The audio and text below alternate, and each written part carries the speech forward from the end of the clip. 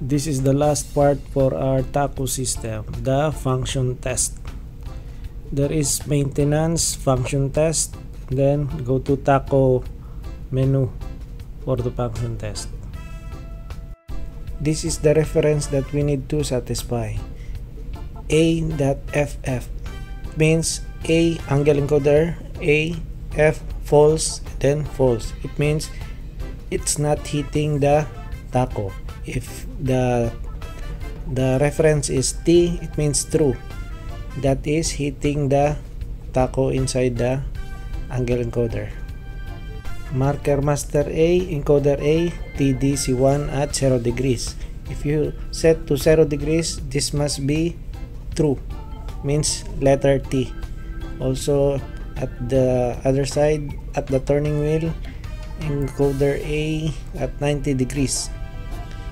That is the Tacho where attached to the flywheel at 90 degrees must be activate.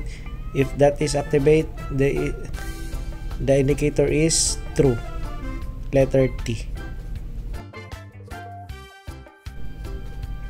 This is angle encoder B. This must be satisfied also.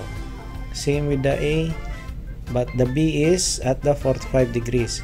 But if you hit the 45 degrees, this letter change to T, means true. Same with the other side, marker master B, encoder B at 135 degrees. If you hit that 135 degrees, exactly 135 degrees, this will be true. The indicator is true. But for now, AFF and BFF, you need to satisfy and follow the next step. First step is preparation. When you click start, an assistant is standing at turning wheel. For now, we don't have any assistant so that we can show you the actual degree at the turning wheel. Okay, done. Next step is test the Tacho signal. There is a start button. If you click that one, and then the first command is turn the engine to 2 degrees before TDC1 at cylinder 1. We will show you actual. We need to set the flywheel at 2 degrees before TDC1. Chief engineer will show you the actual position on the turning wheel. He is preparing and setting 2 degrees before top dead center TDC1. As you can see, it is set at 2 degrees before TDC1, and then that is a indicator is not illuminated. It means false. Okay, it's already satisfied, and test value AFF BFF. Then next, press done. Okay, after pressing done, test value is okay. Step 2 is reboot CCU and ECU. Press reboot. We will wait. The test value must be okay. Okay, the test value is okay. Then step 3, turn engine ahead direction to 2 degrees after TDC1. Then we need to set this procedure number 3, 2 degrees after TDC1. Go back to the turning wheel. The TSA A indicator is not illuminated after we set 2 degrees after TDC1. After TDC1, it must be illuminated. The TSA A indicator must be illuminated. Okay, it's already set at 2 degrees after TDC1. We already put a yellow mark, and then the TSA indicator is illuminated. It means it is the marker master A is activate. Then check the test value ATF BFF.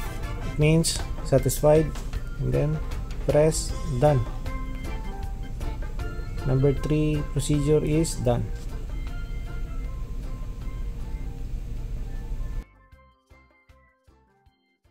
After pressing done, we go to number 4. Press done, and then the warning, it shows warning, one of the MPC report that degree are not correct, marker are not correct. See, okay, go to step number 4.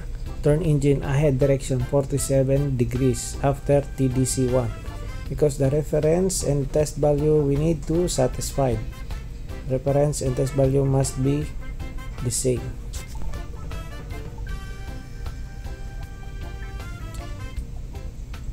TSAA indicator is illuminated, and then the B indicator is turn off. We need to set right now 47 degrees as per procedure number 4.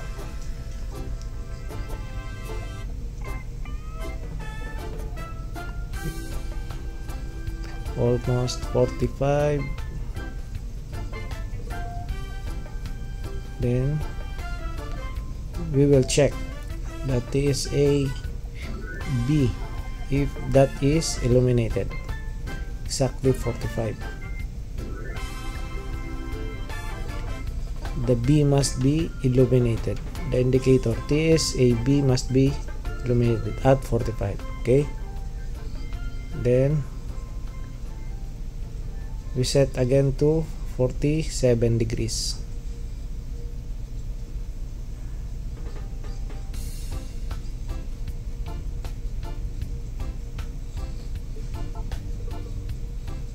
Must be set to 47 degrees so that we need to satisfy the reference.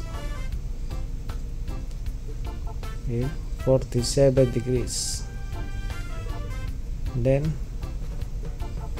in the MOP we will check the value. Okay,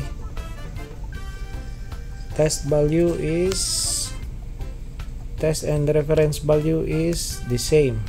Then we need to press done.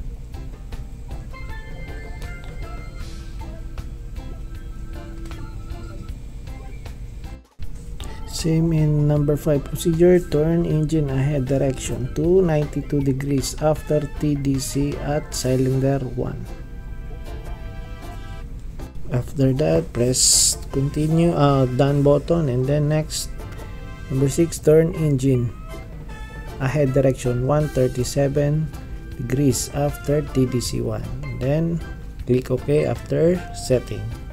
That's it. There is a button named details under the support. You can click that one, and then you can check the actual reading. Feedback to the CCU 1234 1373 137, including the CCU. You can check the angle. The actual angle is 137, and then this one is 137.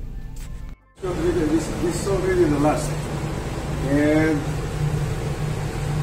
we will only press that we are done with the test of the Tacho signals. And then for the setting of fine adjustment parameters, you need to perform PMI zero diagram. The engine must be in running condition. Next step, minimum speed valid in delta Tacho B. Okay, number 3, delta Tacho B max measured. There is a reference and test value.